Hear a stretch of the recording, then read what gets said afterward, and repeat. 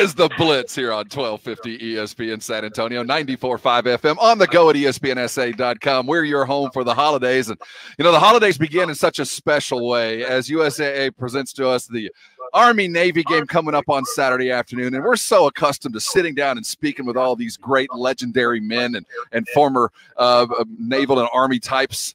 We don't get to do it this year, but we're just as close. We'd like to welcome onto the show Napoleon McCallum, a legend for so many things that he's done, from the Naval Academy to the NFL and everything past. Napoleon, welcome aboard. Thank you so much for joining us here on the Blitz. Hey, thank you for having me. I appreciate you taking the time. And you think about this year's game. You know, it's such a rivalry. Now, Army's favored in this game, which bothers me, but Navy will get the win. But, you know, the fact that they're playing this game at West Point, at one of the academies, I wish it were the Naval Academy, but what does that do in your sense of playing in this game, knowing that it's going to be played at West Point from a Navy perspective? Well, you know, that's home field advantage for Army. Normally we play at neutral places, and so the fans are kind of equal. I don't know how it's going to be there, but you know, they know where all the landmines are on their field. So well, did a line sweeper in there, it'd be all right. Were there landmines in Annapolis? No, there's no landmines. Oh, okay. We're in the ocean. Well said. That's something an Air Force guy would say. He's Napoleon McCallum. This is the Blitz, and I'm talking to two Navy guys as Army-Navy Week is upon us, America's game. And while we are meeting virtual with Napoleon, if you want to go to the game next year, show us your fandom. Go to armyhouse.com.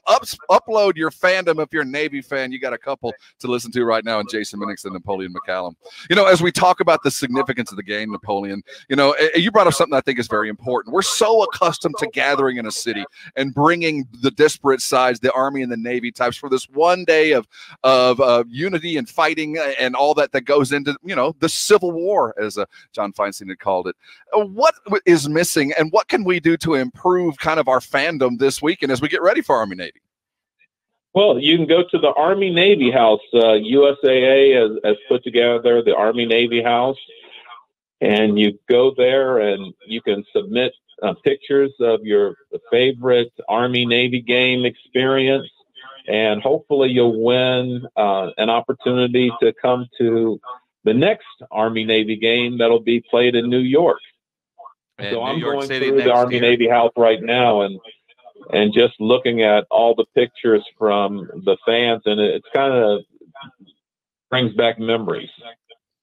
ArmyNavyHouse.com is the website. Again, the game is Saturday, 2 o'clock here in San Antonio on CBS, and always such a great event. Then, of course, you've got an NFL weekend on Sunday. Napoleon, we can't have you on and not talk some NFL football. And it's such a weird year with no fans, but you were so instrumental in helping the Raiders move from California to Las Vegas. And I know Mr. Davis hasn't gone to a game yet, or he says he's not going to a game until fans go. But what does it mean to have the Raiders in Vegas in your mind? It's really awesome. Vegas has always wanted an NFL team, and it was kind of one of the things that when I first got here almost 20 years ago that they said, the only thing that Vegas is missing is a professional football team.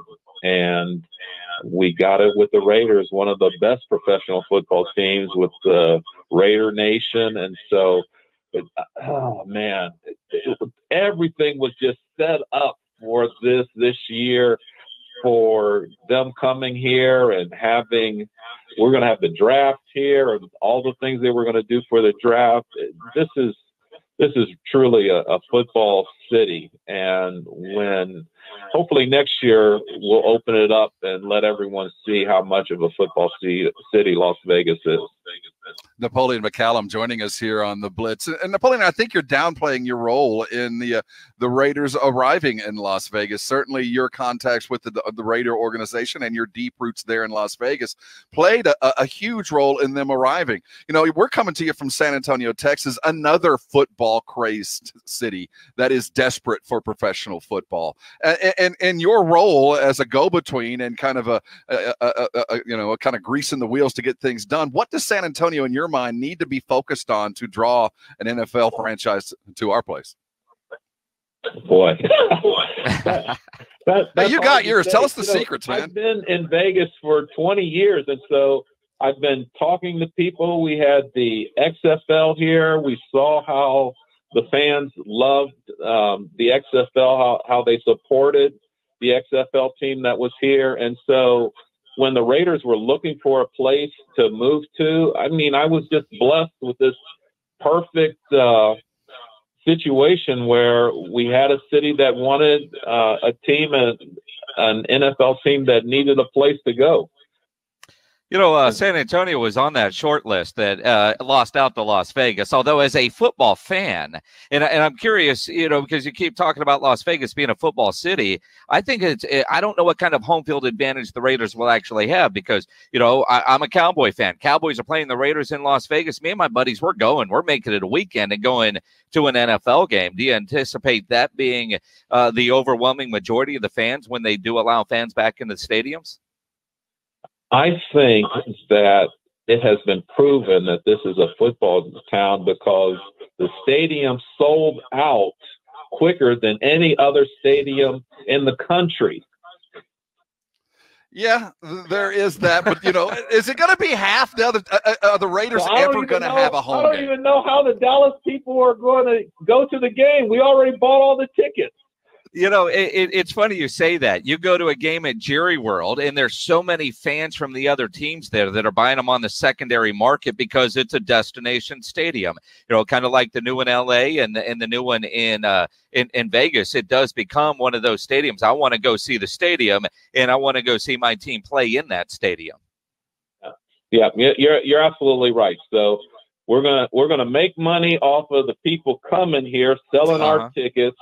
Then we're going to make money off of them gambling in Las Vegas, and so we'll wish them well. And let's be honest, man. We're all hoping to get them from our MLife rep. You know, if the MLife rep's got them, MGM, they'll take care of you and get you to the game. He is Napoleon McCallum, sitting in Las Vegas as we talk professional football during the week of America's game. Army-Navy coming up Saturday at 2 o'clock. ArmyNavyHouse.com to show your fandom so you can actually try to win a seat at the game in New York next year. You know, Napoleon, here in San Antonio, David Robinson is certainly an icon here. You guys were in the same environs at the same time there at Annapolis back in the 80s. Anything from way back when that hasn't been unturned that we can kind of talk about David a little bit when we see him, you know, something that might be a little uncomfortable for him that you can let us know? No, you know what? Nothing that was uncomfortable. One neat thing, I think David came to my house when I was in Alameda, and he almost, you know, hit his head in my doorway. But no, Dave is a great guy and everything. Got to see him play when he came down to L.A. Let me go to a game and everything. And David's done a great job there in San Antonio. You guys are indicative of what the Naval Academy represents, as does the Army, as does West Point, as we get closer and closer to the game. You know, Napoleon, this has been an interesting time, and certainly your part in this as we get closer and closer to the game plays a huge role. Speak to in general, what Navy and what that was for you in that part of your life and what it means to you today. Well, you know, being in the Navy or playing in our Army-Navy games. All of that. The experience of being a cadet and everything from that point on. Yeah. Well, it's midshipman. And yes, no, it's pretty awesome. Air Force. He's an Air Force guy, Napoleon. Sorry, man. So I've got like a Raider reunion Zoom call to do, and I'm going to get in my dress white, have all my medals and everything, and go on the Zoom call to all my Raider alumni. so, just to show them, tell them about the Army-Navy game and that they ought to be watching this game because it's a big game and it's full of people with great character who are going out to play their last football game, some of those guys, and then they're going to go on the battlefield for the United States of America, and they're going to fight together, and we're going to do whatever we've got to do to protect this country. And so really, really proud of those guys, proud of my service and the service of my fellow military people. And, the difference, Napoleon, is, as you say that, the difference between an athlete and a non-athlete that served is, years after you had to actually wear your dress whites, they still fit you. Most of us, there's no way. No way would they still fit. You just pop them on, man. They're good to go. Out the back. Napoleon McCallum. In my mind, Napoleon is the only former NFL player that can complain to the younger generations. When I played, I had 2 jobs. I went to work every day at the Navy, and then I went and played pro football. And you guys are complaining for days off during OTAs. I had 2 jobs. He is Napoleon McCallum. And thank you so much for joining us, Napoleon. It's an honor and a pleasure to speak to a true hero in every sense of the word.